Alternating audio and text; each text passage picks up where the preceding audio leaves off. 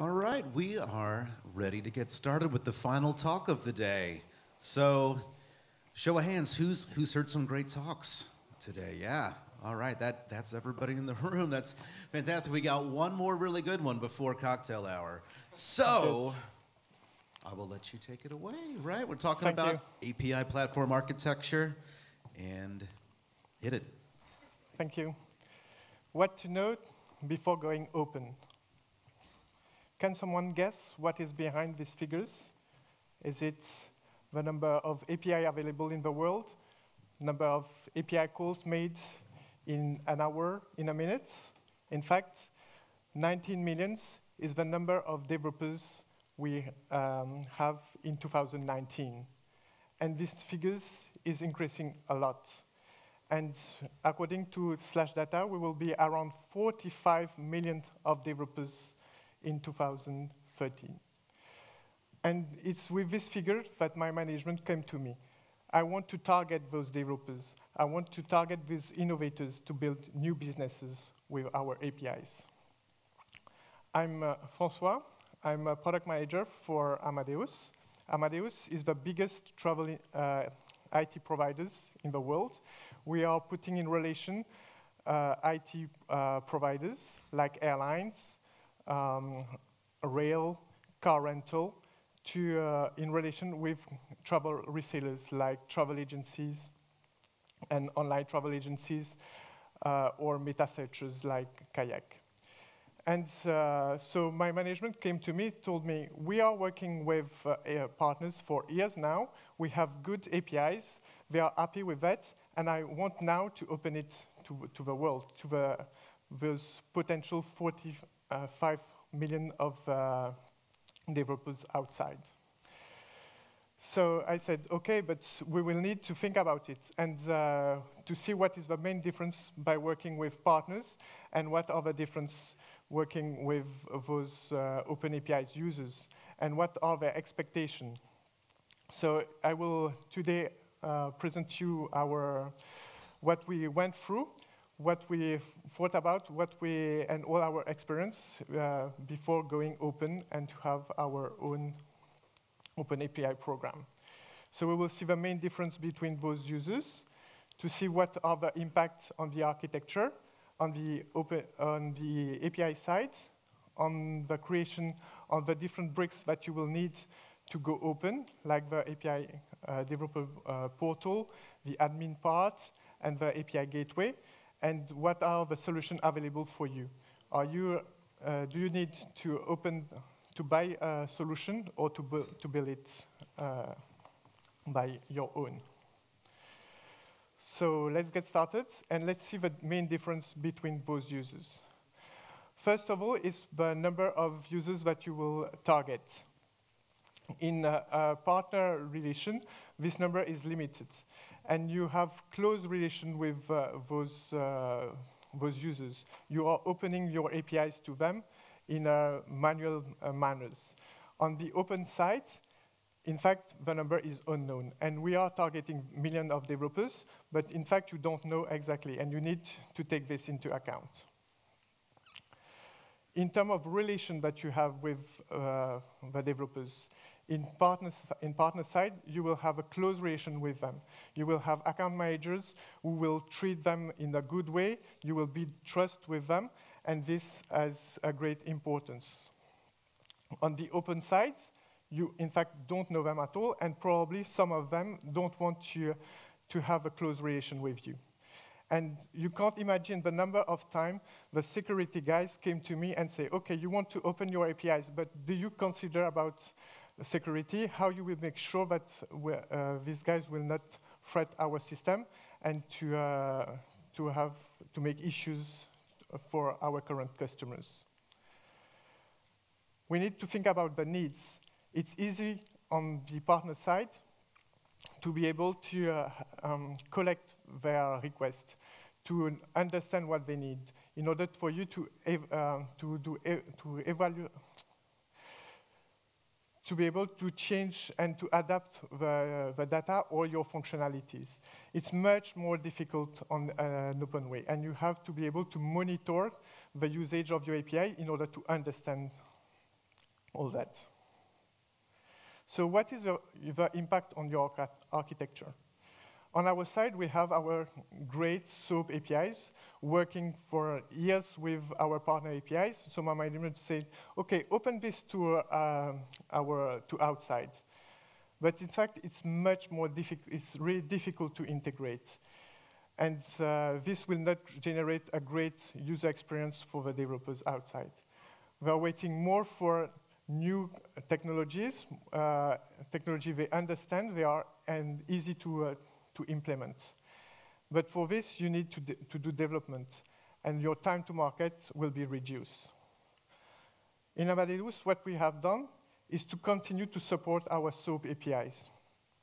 In fact, I would not be able to say to Kayak or Expedia, I'm sorry, I'm going open, and I will stop now maintaining all our SOAP APIs. This will not possible, and you will not be there in this room. So on the other side, we want also to build over REST APIs, so 100% RESTful APIs, and we have also great attribute and value in Amadeus on our system, and we went for a transformation from some SOAP APIs to RESTful APIs too. Another important notion that you need to take into account is about scalability.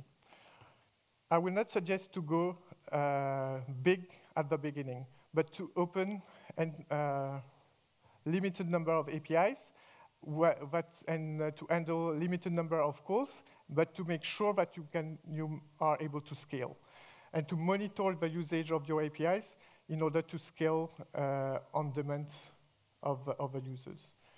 To handle also several versions of your APIs.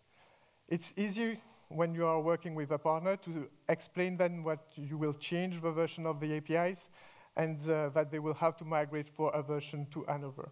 In the open world, it's much more difficult, and it may take more time for all your community to migrate from a version to the other. So you need to make sure that you will be able to maintain and to handle those several versions. And think about the test environment. On our side, we have completely separated the traffic coming from our sandbox with our production environment in order to secure our business and for the users that we have in production. So now we have this new offer, new set of APIs. So let's go out and present it and to have some traction on that. But in the open world, I don't have account manager to do so. So I need to create a developer portal.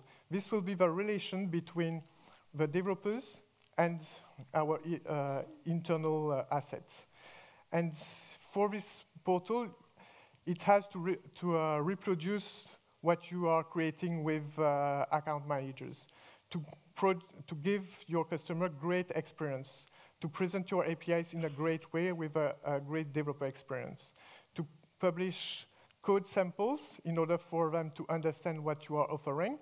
And one of the key KPIs that you have to follow is to drive the time that you drive the customers to their first call. And this is really important. On the partner side, you are doing a lot of things manually, and this is not sustainable in the open world. You have to rely a lot on automation from the enrollment, when the user will arrive on your portal, to the contract signature. On our side, we are using some online tools in order to have completely online contract signature. And on the payment platform, if you are deciding with your business model to have a payment business model. This developer portal also, as I said, has to replace, like replacing your account manager, and you have to build trust with those users. For that, you need to be transparent with your pricing, transparent with the number of calls that they are doing with on your APIs. So for them, they can estimate the amount that you will invoice them. To demonstrate your expertise also in the domain. For that, we are publishing blogs, technical blogs, on our portal. And don't forget about the support. Even if you don't have a real close relation with the user, and some of them who don't want to share much. Some others we want to share on issues that they have, and to have your support. And one key element also, with all those stuff about GDPR, PCI DSS, don't forget to have it also on your portal and to be compliant to that.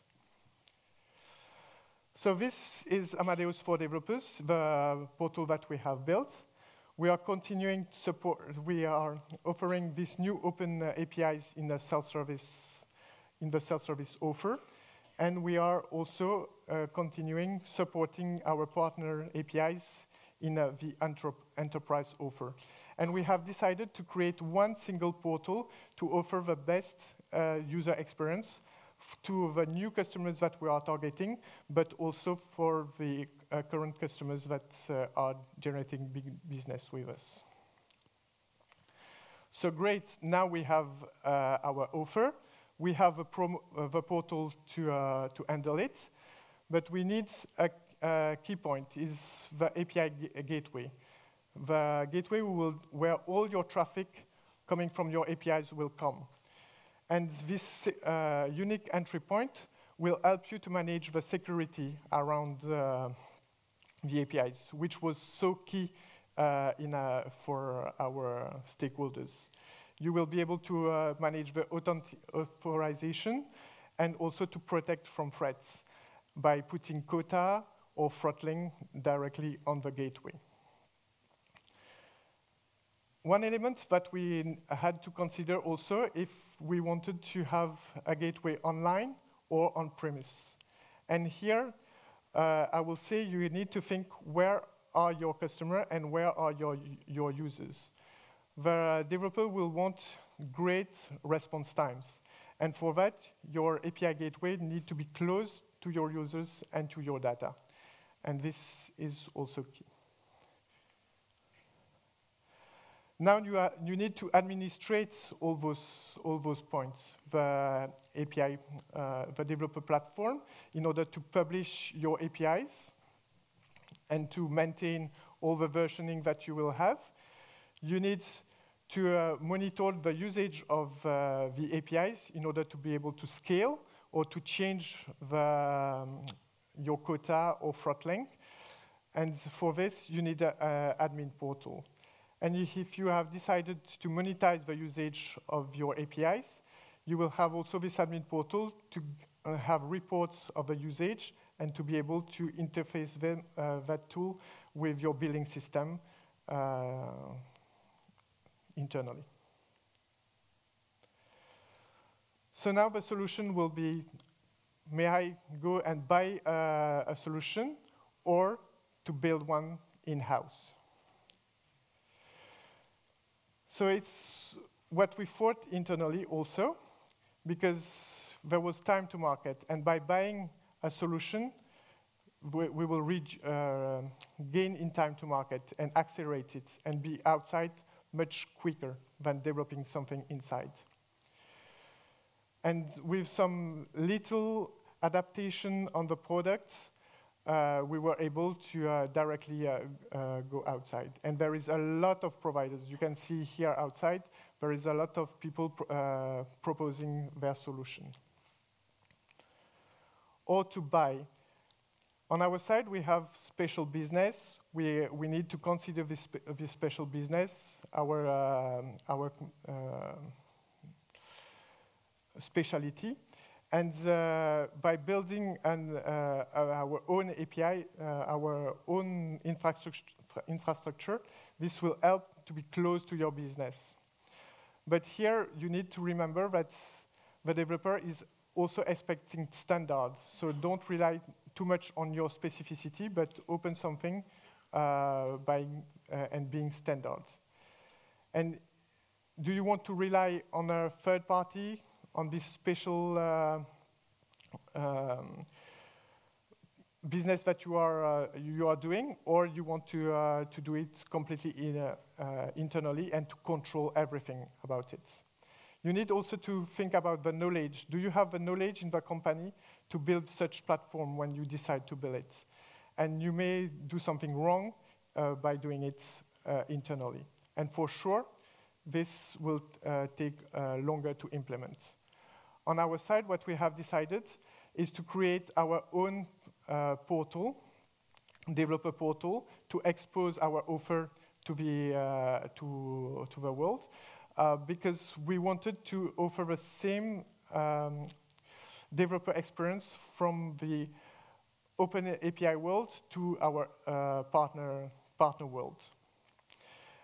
We have also leverage on the admin infrastructure that we have previously for the partner APIs.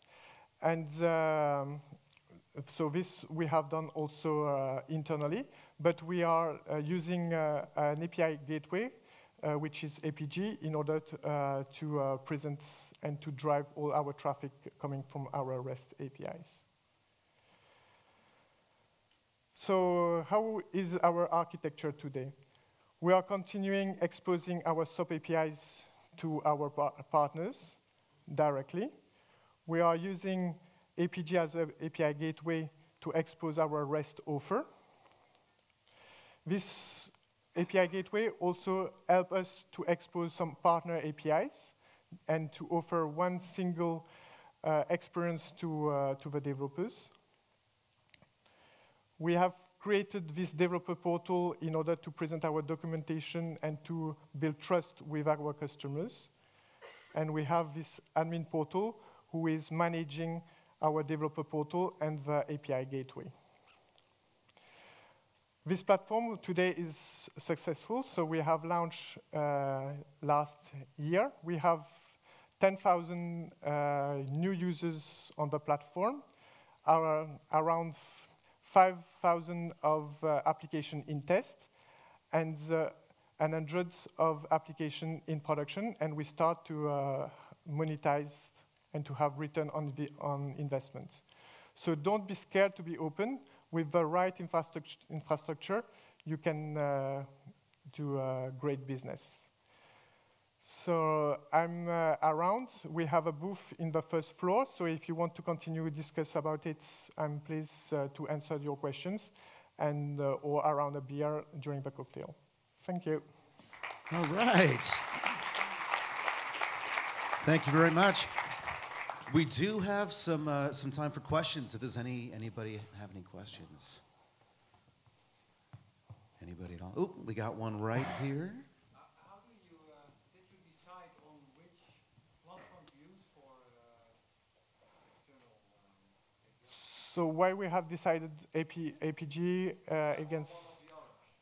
So I was not part of a study at that time, but what you need to consider is the user experience, that's the response times that you will have, the price, what is the business model behind the platform, in order to see if it's match your business. All right, we have a question here. Oh, sure, yeah, absolutely. Yeah, so thank you, François, for a very good My presentation. pleasure. You actually inspired me with this partner APIs. I'm just wondering, how do you manage that? Because you don't have an influence what these APIs are, and I believe that the partner's expectation is to be part of your offering somehow. Yes. I'm representing the bank, so for instance, you have a pretty large, database of all these bookings and everything, and for example, we would like to be part of the payment process by delivering our, payment API instead of using the traditional, credit card kind of a payment. So is it possible? So to be part of our offering and to be exposed via our portal to the developers is what you mean? So for payment, I don't know, because internally we, as Amadeus, if we talk about Amadeus itself, we have our payment department with our current offer to the travel. But in general, partnership, you always have to think about what you have in-house, or if it makes sense to expose some APIs from outside to make the best experience for your developers and to create end-to-end experience. Cool. All right. And did I see a hand over here? Yeah. Here, I'll get you the mic.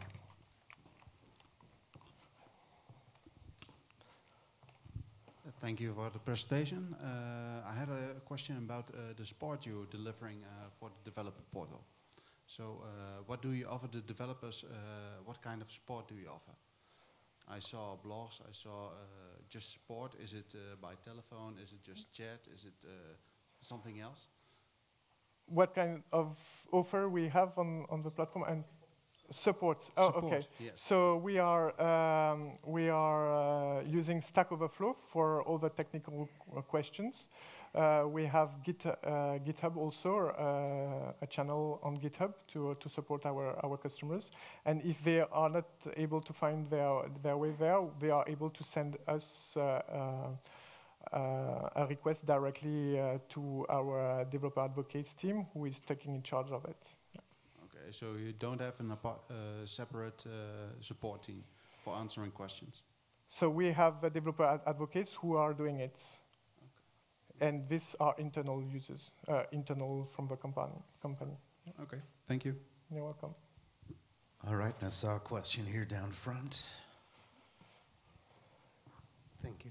Thanks for the presentation. I just want to ask regarding the architecture that you showed, the diagram. How do you manage the SOAP? You kept the SOAP as is, but I assume that there are some ongoing and development, publishing new APIs on SOAP. How you are going to manage them? Especially you have customized admin portal, but it seems that it has nothing to do with the SOAP. So for the portal itself, we are entering them also on the portal. So we are exposing the documentation directly on the portal. The channel for support is also on the portal.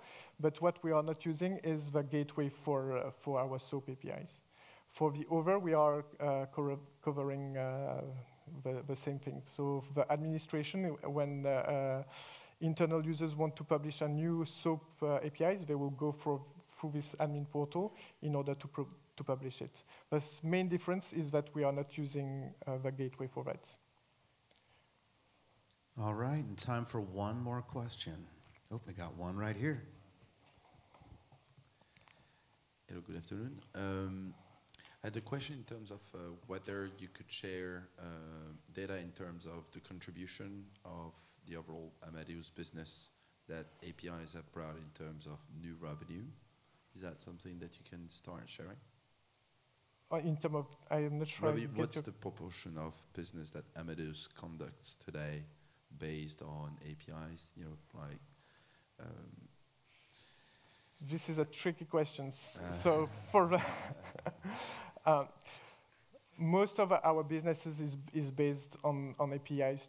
Today, we are putting in relation the airlines with OTAs and travel agency through APIs. Okay. So we are doing great business on that. Now, in terms of relation, it's difficult to say. I don't unfortunately have this figure. Now we are enriching what we can do with APIs with this open APIs offer. Expedia is 90%. All right, cool. Big round of applause for François. Thank you.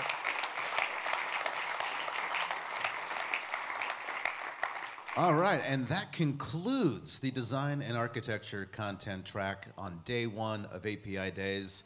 I want to thank you all very much for enjoying all this great, amazing content. My name's Tony Blank from Twilio, and you will catch me upstairs at the cocktail hour, all right? All right, I'll see you upstairs. You can see that with your socks, no? Oh, yeah, you can tell by the socks. All right.